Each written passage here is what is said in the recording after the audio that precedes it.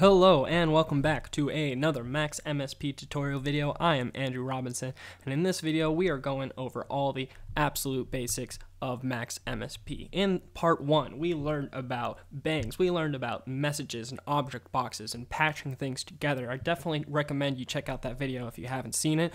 But in this video, oh boy, in this video, we are going to talk about lists and variables.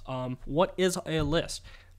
It's not anything to worry about, let me tell you that. A list in Max MSP is just a group of integers or float numbers or symbols grouped together as a list, and they're pretty easy to make.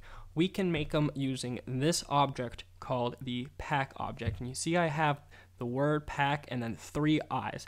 These i's stand for integers, which means we can send this pack object 3 integers in each inlet that it creates because I have 3 i's, and it'll pack them together into this awesome list down here like we see. So I'm going to change that first number, and it updated to be our list, which is 0, 0, 1. And if I change it again, you see it's going up. Now here's something that is going to happen. I'm going to change this integer number box, but when I do, the update does not output. That is because this is a cold inlet. It's blue. It's going to just set the integer value and not output the entire list. But this one over here, our first one, is a hot inlet, meaning it's active. And when I change this value, it is going to output. Cold inlets take the integer value and set them. Hot inlets take the integer value and output it. And that's just the way it is. And this is done this way for many reasons. Sometimes you're not going to want to output your entire list at once. Maybe you're trying to update all 3 of these at the same time, and if you were outputting the entire list at every time you changed one of these, you would output the list 3 times. But have no fear, because of the pack and its cold inlets, we can set these and then change this one, and then it'll output. But maybe you do want to actually output, change the output based on the integer value coming in, and that's what this object pack is for. And then you see it's the exact same, except it doesn't have the letter C in it. It is just P-A-K. So it's more like POC. And in it, we have 3 i's again for our integers, and as I change the first one, it updates and outputs our list, and as I change the second one, it also updates and outputs our list, because look at that, it is a hot inlet right here. And similarly for the third one, it's a hot inlet, so it changes and outputs. And that's the difference between pack and POC. And there are many use cases where you want to do either one of these. So knowing that both of them exist is very important, and the difference between them and all that. But also, you know, like both of them, they just both create lists, and that's all we're doing right now. We're just creating lists. And these are lists of integer numbers, and we did have to define how many integers we wanted in this. And I could, you know, unlock my patch and create another pack object, and if I wanted, you know, this many integers, it's going to create this many inlets for all of those integers. But what if we wanted float number boxes as well? What if we wanted some float numbers? Well, then you have to use the F, like I'm doing here in this object. And now this will recognize float values, and sure enough, the object works the exact same, but it does in fact output these float values. If I attached a float number box over here into this pack object, it's not going to work. We're not going to see the float values. We're going to see the whole integer values that it would round to or truncate it to. Alternatively, if you like, you can use 0, 0, 0 or 0 decimal point, 0 decimal point, 0 decimal point to specify whether you want integers or float numbers as well. Just note, you got to specify the difference between integers and float. That is something that I will absolutely stress a ton to you if you are new to Max MSP, because very often you'll find that that is the difficulty that you may be having with your patch, is it just, you forgot to define float numbers when you're dealing with float numbers or something, like that.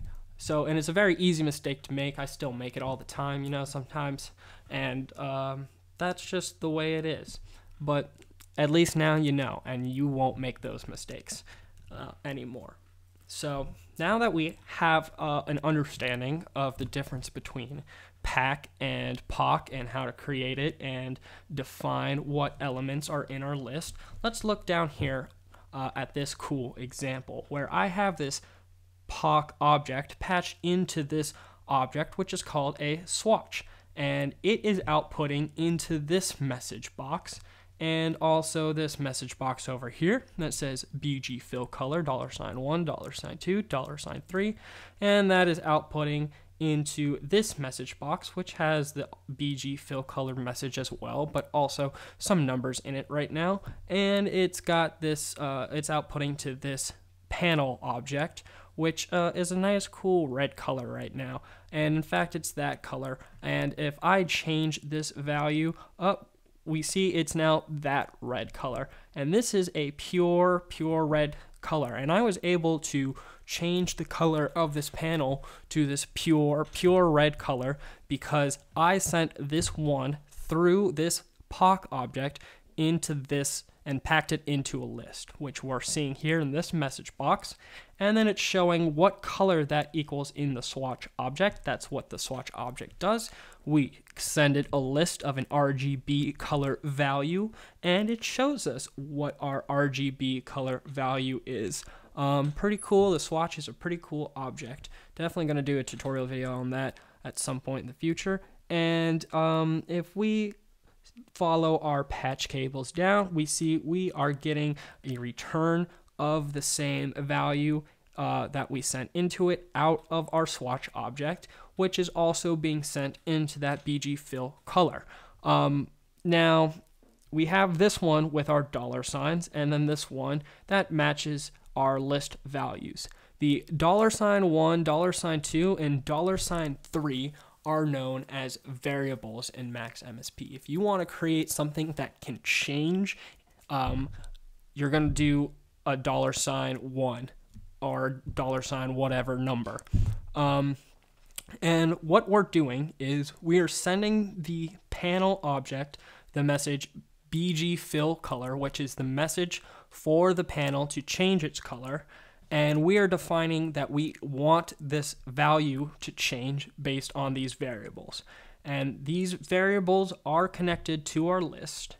So when we change our list values, it updates and sends through this message and changes the color. I'll show again, because our second object, our second float number here is the second inlet in our list. It is the second value of our list, and therefore it's going to change the $2 variable. And now I'm changing it, and you can see we are indeed slowly adding more green to our red color, and it is becoming orange and moving up that swatch, and it is updating here in this message box, and we see that happening. So we know that this awesome cool yellow color is this value in this list for these colors, and we see that everything's so cool. Let's add some blue into here. Okay, well, when we add blue, we're starting to get over, and it's more white. So if you're very new to programming and you don't know, when you have all of these values equal at 1, 1, 1, it's going to be white. When they're all equal at 0, it's going to be black. But if we wanted a blue, we could add some float value in the blue and have our red and our green be 0. And look, because the pack object has a hot inlet for that third value, it is updating when we change it. And so now we're getting to see our blue color, which is super sweet. I'm going to take some of that out now, set it back to 0, change this one, get some green in there. Actually, let's add some of that blue back in. Ooh, that's a nice like sea foam minty color. And if I wanted to, I can, actually even just click on the circle in the swatch object and drag it around to a specific color in the spectrum that I want, and it's going to output a list of that color that I dragged it to, which sure enough is also going through this patch cord into this message box. It's changing these variables because it matches the list, and that message with this list is then updating this panel to be that color as I drag the circle around. It's so cool, and that is just one of like thousands upon thousands of programming examples that you're going to need lists for and variables. So hopefully this makes some sense to you. I hope you learned something. If you did, please like and subscribe to my videos. It lets me know that I'm doing a good job and that you are learning something, and I really appreciate that. If there are any questions, anything you feel needs clarified, please leave that in the comments down below, and I will get back to you as soon as I see it. I try to be super quick, especially now since so many of you guys are actually watching my videos, which I greatly appreciate. In fact, even somebody subscribed to my Patreon. Shout out right there, and thank you guys so much. Like, it really does mean a lot to me. Happy 2021. Let's start the new year strong with some awesome Max MSP programming, and I will see you guys in the next video.